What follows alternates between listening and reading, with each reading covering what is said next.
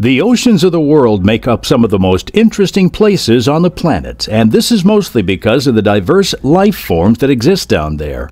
A wide variety of creatures underwater react to their ecosystem in some of the most bizarre and strange ways.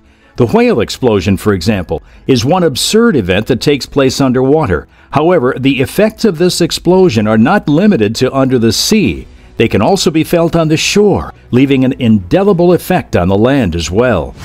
The explosion of whales sounds odd. It seems like something you hear of in the movies. In April 2014, 9 blue whales were crushed to death in heavy ice off the western coast of Newfoundland and Labrador.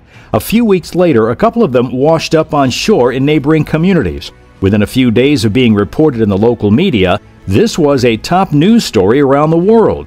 Why? Because people were concerned about the future of this fascinating endangered species? Not entirely. People were mainly concerned that these whales might explode. It turns out that there's a specific reason for these explosions, which is interestingly not exclusive to these aquatic mammals. There are other animals that have exploded. Other instances of exploding animals are defensive in nature or the result of human intervention. What other animals explode? In the spring of 2005, toads in Germany and Denmark started to explode. A baffling number of 1,000 toads had exploded within a couple of days. Scientists had great concern over this unusual event, as the explosions always happened at night with a loud pop. The reason behind this could not be traced to any chemical reaction in the internal organs of the toads. The explosions happened in order to ward off aggressive predators like crows, who enjoyed eating toad livers. The toads puffed up to resist these predators, and in the end, they exploded. Interestingly, aside from toads, there are other animals that have exploded. An award-winning duck had exploded into many tiny pieces after it consumed a pan of yeast. In January 1932, it was reported that a dairy cow was partially blown up and killed on a farm at Kennedy Creek while it was being milked. Apparently, the cow had picked up a detonator while grazing in the paddock, and it exploded while she was chewing her cud. This explosion had left the farmer milking the cow unconscious. While some animals explode as a defensive mechanism, some are strategically used as a weapon. One animal in this case is rat. The explosive rat, also known as rat bomb, is a weapon created by the British Special Operatives Executive in World War II for use against Germany. Rat carcasses were filled with plastic explosives and were to be distributed near some German boiler rooms. However, the explosive rats were not used because the first shipment was intercepted by Germans. Lucky for them. Humans could also explode after death, but this is not a common occurrence because most corpses are taken care of before they get to the decomposition stage, unlike whales. For big old whales, post-mortem explosion happens either as a result of natural decomposition or deliberate attempts at carcass disposal. The explosion is not instantaneous. It follows a process with explosion as its final outcome. What's the idea behind this process? In case you aren't able to tell yet, only dead whales explode, and so the explosion process starts with a whale carcass washing up on a beach. After death, a series of biochemical reactions occur within the carcass, and the result of these reactions is the dreadful explosion we're going to discuss. According to scientists, methane gas starts to build up in the body of a whale once it dies, and this methane can be linked to the activity of gut bacteria. The bacteria proliferate rapidly and stay in the body, continuing to create methane and other toxic gases such as ammonia and even carbon dioxide. Because there is no more functional outlet, these gases are trapped in the body of the whale, causing a rise in internal pressure.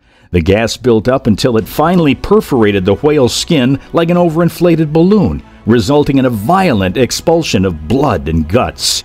Most whales sink to the seabed when they die, and these exploded whale carcasses, or whale falls, provide a massive influx of food for sharks and other species. After inevitably sinking to the seafloor, these can continue to feed scavengers for years, if not decades. According to Andrew David Thaler, a marine biologist who spoke with National Geographic after the Newfoundland strandings, first the mobile scavengers, large deep-sea sharks, hagfish, and others, come in to remove soft tissue and break apart the carcass. Later, creatures like the bone-eating worm arrive to slowly break down the bones, Thaler said. This entire process can take 30 years or more, so the afterlife of a whale is as ecologically significant as its natural life. A whale explosion is usually initiated by external exertion. Hence, external forces like moving the carcass can trigger this explosion.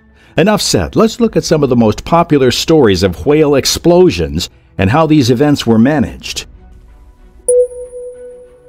In some reported cases, the explosion was intentionally induced through the aid of dynamite to prevent the destruction of the ecosystem and environment. For example, in Florence, Oregon, in November of 1970, a whale carcass was intentionally detonated using dynamite. It was a 45-foot-long sperm whale which had been washed ashore, and because it interfered with beach activity, it was a menace and considered a threat to public safety. The explosion of this whale was induced by the Oregon Highway Division using half a ton of dynamite to dispose of the rotting carcass. The explosion was observed by onlookers who feasted their eyes on the whole process, and of course, they had so much to say. A report made by the Register Guide stated, "Chunks of the animal flew in every direction, and people around started to scream and run for cover." It was recorded that no one was harmed by the explosion of the whale's body parts, but the whole process exceeded everyone's expectations. Paul Lindman gave a remarkable and interesting account of it. In his words, "The blast blasted blubber beyond all believable bounds."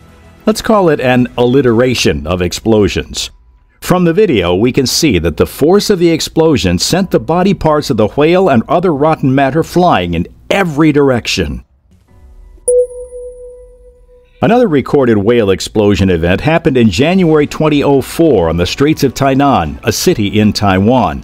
This time, the explosion was not triggered by an explosive, but rather it happened as a result of high internal pressure within the carcass. The whale in question, also a sperm whale, died from injuries sustained from being hit by a large ship. The remains of the whale was being transported to a research center when the carcass exploded. As expected, this explosion caused traffic on the road. Pedestrians and cars were soaked in whale blood, and many Tainan residents complained about how unpleasant the experience was. In his exact words, one of them said, "This blood and other stuff that blew out on the road is disgusting, and the smell is really awful." After the ordeal, it took 13 hours, 3 large lifting cranes, and 50 workers to get the mammal loaded on the trailer truck for its trip to the research center. That's right, the mishap did not stop the Research Institute from inspecting the whale remains like they originally intended. Interestingly, whale explosions can occur in the middle of the surface of the ocean. This has happened in quite a number of cases. In a report made by Stacy Libertor, a humpback whale exploded on the surface of the Pacific Ocean. This incident earned the title National Geographic Moment and was witnessed by a group of boaters who filmed the horrifying event. These witnesses recounted watching the carcass explode, releasing blood and rotten guts everywhere. Generally, after every scenario of a whale explosion, one would think that's the end of its existence and usefulness. This appears not to be so. Aside from experiments conducted on the whale, in some cases, the bones of the whale have been displayed in a museum as artifacts.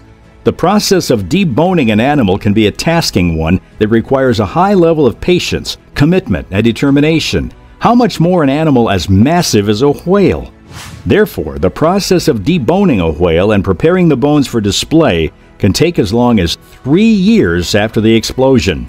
Mark Engstrom, the ROM's senior curator and deputy director of collection and research, and his crews spent weeks knee-deep in whale guts, hacking away tons of blubber to remove the bones and a 180-kilogram heart. Finally, the world's most famous dead whale got a second life as its skeleton went on display March 11th at the Royal Ontario Museum in Toronto. The creativity of Mark Engstrom shows that whale explosions don't necessarily have to end in a bloody and messy way. In this presentable and visually satisfying form, The bones are fit for presentation in a museum. Talk about creativity! A whale explosion isn't an instant occurrence. It doesn't just happen when the whale explodes, just like we've seen. It can be traced to a series of reactions that take place in the dead whale's body. The explosion is only the final, nasty outcome of these reactions. Thankfully, whale explosion is not a popular phenomenon. If it were, imagine how many people would be traumatized from just witnessing one. The whole event would ordinarily be characterized as a bad occurrence. Despite how bad it seems, it's a good thing that some experts have found a way to craft beauty and purpose from such a weird and nasty event. This goes to show that nature is made up of several different occurrences which all take place in a well-balanced dance. It's not always beautiful and pleasing, but at the end of every cycle, something meaningful and beautiful can be revealed. In any case, beautiful or not, one thing is constant. Nature is intriguing, and there is always something new to be fascinated by.